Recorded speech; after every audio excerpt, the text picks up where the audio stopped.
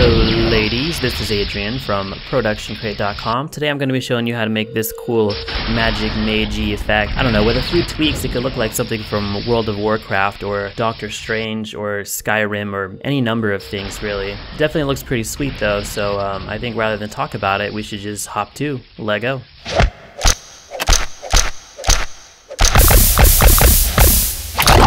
Okay, so I have done a couple of things in preparation for this tutorial. The first thing is I have this footage already prepared, which is basically, it was 2 bits of footage under completely different lighting conditions that I've gone ahead and just pre-spliced together. When I shot these, just a fun tip, I have these, you can kind of see it here, little pieces of tape on the floor, so I knew where to keep my feet. The transition between them, there's a little bit of a jump because obviously you're not going to get that perfect because I had to, you know, do my my award-winning acting, and then I had to go turn on all the lights and turn off some lights and go back to my spot and shoot another piece of footage. So obviously not perfect, but I think we're going to do a pretty good job of disguising that. That's fine.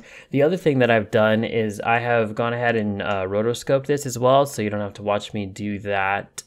So I have this mat here. Let's hop to it. This is a tutorial based on kind of the magic circle look, so I guess that's not a bad place to start. So my favorite one is actually this pink one here. It's called Magic Circle Fairy. Let's go ahead and download that. Alright, let's go ahead and import that son of a gun. My problem that I'm going to run into now is that this kind of animates on and off, and it looks really good, but actually I want this to just appear. I don't want it to animate on. So what I'm going to go ahead and do is I might pick a point where it's kind of starting to go dark, but not really faded away yet. And go ahead and just right click on that, come down to time and hit freeze frame. And then I'll pull in another copy on top of it and maybe change this to a lighten transfer mode. The lighten transfer mode is going to make the lighter colors show through, so it's going to be as light as possible, but it's not going to like multiply its own lightness. So it's not going to blow out or anything. So this way we still have our animation, but our circle does not disappear. So I'm going to actually duplicate this, pull another one over here. I'm not going to put it here so that one fades out and another one comes in. I'm going to overlap them so that it never fades out. You see, it's here the whole time. So it's moving, but it's not fading out. I think I've done a lot of explaining about this already. I've kind of talked your ear off. I think you get it. You guys are smart. I know you're smart because you're users of ProductionCrate.com. So let's go ahead and pre-compose all those fairy circles together. But the color here obviously is not going to work for us. We're going to need it to be blue, but let's not concern ourselves with that right now. Let's just tint it just to be, you know, gray. And I'll go ahead and make this a 3D layer as well.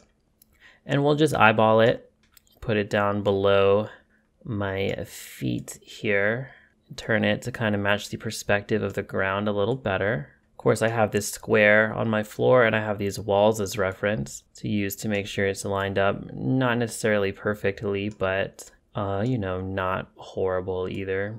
That looks acceptable. We can just scale that son of a G up. I want it to be pretty big, but I don't want it intersecting these walls, so I am going to move it forward.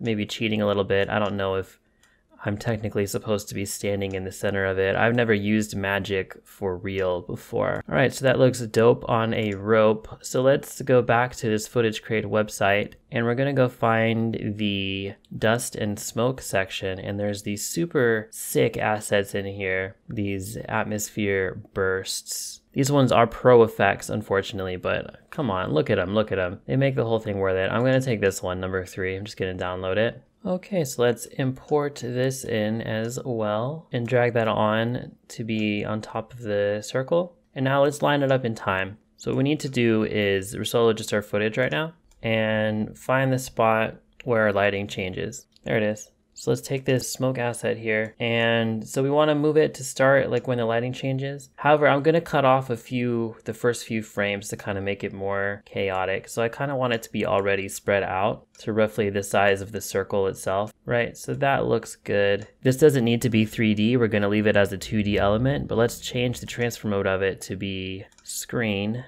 turn our circle back on. so that we can kind of line it up. I'm gonna flip it horizontal, but then this is gonna make it so we have to rotate it, which is fine, of course. All right, that is looking pretty not bad so far. Obviously, the fact that it appears over our Oscar-winning actor's body is an issue, but that's why I prepared this rotoscoping beforehand. So let me just pull that body mat in, and for simplicity, I'm going to add an invert effect to it, change our white to black and our black to white, and just change the transfer mode of it to multiply so that it shows up black over these white elements. Also add a new black solid in the background so that I don't have that white chunk at the top. That's cool. And then just grab all of those and pre-compose them. And then if we change our transfer mode back to screen, it's going to composite over all of the footage. And now we can color correct it as a complete unit.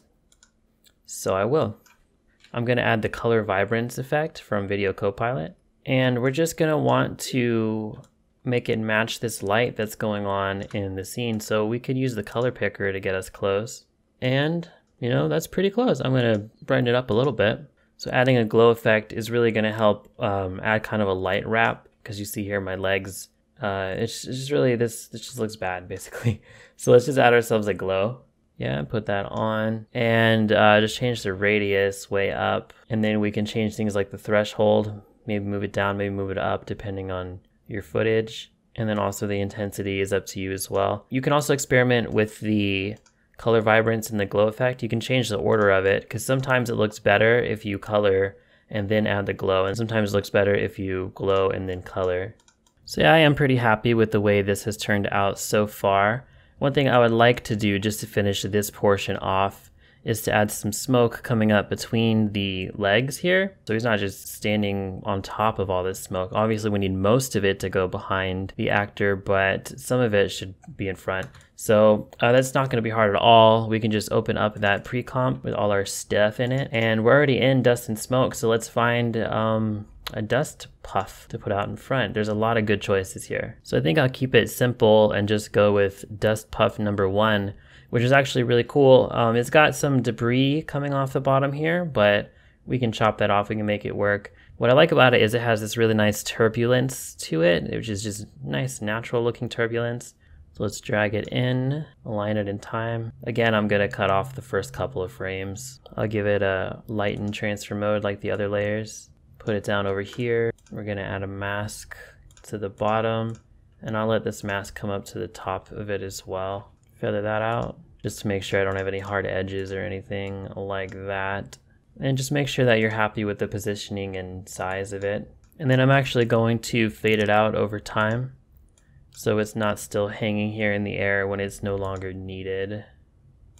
It's good, you know? So you may have thought it might look a little bit weird because this smoke in the background is CG and this smoke here is practical. But as you can see, when we kind of add our other effects, our color and our glow, it blends them together nicely. It looks good. Let's also add in our lightning bolt right now. So the way I'm gonna do this is pretty hacky and cheaty and easy, because we're just gonna go back into the magic and power section, and we're gonna scroll down to find our old friends, these Harry Potter style beams, and we're going to find this one here, number 3, that looks like a single bolt of lightning. We're going to download it, bring it into the composite as well. We're going to make this one an add transfer mode because it needs to be super bright because it is lightning. And just for the sake of ease, let's move the anchor point of it with this pan behind tool here to where it actually will be hitting the ground. That'll just help us position it, right? So here is where the lightning strike needs to happen. So we'll put it right here at my feet, and then we can rotate it so that it kind of aligns with my body better, and then shift it in time so that the brightest point where it actually hits is right there. And then hit T to bring up the opacity, and we're gonna fade it out as well over a few frames. Before I was talking about how the change in the footage was abrupt. If it wasn't before, it certainly is now. This is gonna sound weird. We're gonna disguise the fact that it's abrupt by making it more abrupt. We're gonna add a new solid and make it a similar blue to the rest of this, and start it right here where the change is. Change the transfer mode to add. It doesn't necessarily have to be at 100% opacity right here, but we want it pretty bright, so we can bring that down a little bit. I'm gonna use 44 right now. Using page down to head forward a couple of frames, fade it out to 0, right? So awesome, it adds a lot more energy to this. Okay, so that's all that stuff done. For now, I'm just gonna turn off everything that we've done except for the footage, because now we're moving on to something completely different. So I'm gonna find the part in the footage where I set up my hand. This is gonna be where I want the second circle to appear and start shooting lightning. So right now I'm gonna add a new null object, which we're going to use to hold some tracking data. So why don't we just call it hand track? We can have it start right here, and let's go ahead and track our footage. So if we click on that, I don't have my tracking window open right now, so I'm going to hit window up at the top and hit tracker. Let's do it. Let's track the motion of the hand. So I'm just going to choose this high contrast point right here between those two fingers. And I feel like this should be a pretty easy track, so let's do it. This footage is going to be sped up in the final tutorial, but actually this is going really well. It's tracking pretty quick. So here's the track done. As you can see, I have this one keyframe here that's kind of jumped out. The track screwed up a little bit. Let's just delete it, whatever. So now here in the tracker window itself, hit edit target to make sure it's that hand track null and apply it. So now we have a null object that is stuck to my hand, which is great. Let's bring up the website again. And we're going to need another one of these magic circles. So I'm going to pick this electric one, download that. You could use the same one. That would be fine. I'm certainly not going to. Okay, let's import that into the project. Import it into the composite. So we'll need to start it at this point where we decided that it should start. And I'm going to go ahead and make it a 3-dimensional layer and parent it to the hand track. I'm not going to concern myself with figuring out what angle it should be facing, because it's going to become easier in a little bit. I'll show you what I mean. So let's just place it over the hand, get the size about right, and just play it through to make sure it looks okay. Oh yeah, that's pretty good, pretty good. I'm going to make it a screen or an add transfer mode. Screen will help us keep some of the detail, especially since it's been scaled down so small. So let's go back to our magic and power section again and go back to the Harry Potter style effects again. And we're gonna pick the other one with the lightning bolts, which is magic spell number 4. Let's download that. We'll import it. And to figure out where this should go in time, let's scroll through to where the circle looks like it's fully operational. And we'll bring in our lightning bolt spell and we'll start it right there and change it. Since this one has a black background, can't see what we're doing, so we'll go ahead and change that to a screen transfer mode right now. I'm going to use the pan behind tool again to move the anchor point to the origin of this effect, which is right there. So I'm going to hold down shift and parent this layer to my magic circle layer, which will cause it to jump to the correct spot. Now of course I need to scale it up. Well, I'm going to change the Y rotation of it to be 90 degrees. So that way it looks bad now, but now it's pointed more directly at us, but more importantly it's pointed away from the circle. So now if we select the circle, and we can change the rotation of that layer and use the lightning now as a guide until it looks right, so we can determine what the correct angle is. And I'm just going to move it away from the hand a little bit.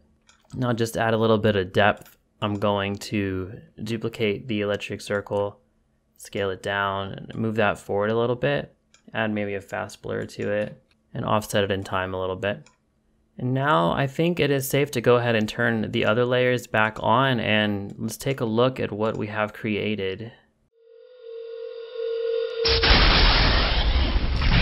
So of course this is just the whole thing thrown together pretty quickly, but I give it a little bit of TLC, a little bit of extra work, some color correction. You could end up with something that looks like this, or something that looks completely different. You can have it look however you want. The sky is the limit. Your imagination is the only thing holding you back. Don't forget to remember to check the website ProductionCrate.com regularly, because we are always uploading new and exciting things. The coolest thing we've got going on right now, I think, are these SWAT henchmen pre-keyed elements that you can just download and drop right into your movies. You don't have to hire actors anymore. It's pretty sweet. We also have a pretty good tutorial that explains how to use them, teaches you some compositing tips to make it look more like you did not just download people on the internet to use to replace your friends. You're also probably going to want to subscribe on YouTube to keep up to date with all the tutorials and the announcement videos that we're going to be uploading. We also have an Instagram and a Facebook. And then as always, here's my personal Twitter. If you have any questions about this effect, if you have any questions about any effect, if you have any questions about my personal life, if you have any ideas for footage that you would like me to create for you to download for free, or any tutorials that you would like me to make as well, shoot them my way. All right, I'll be seeing you.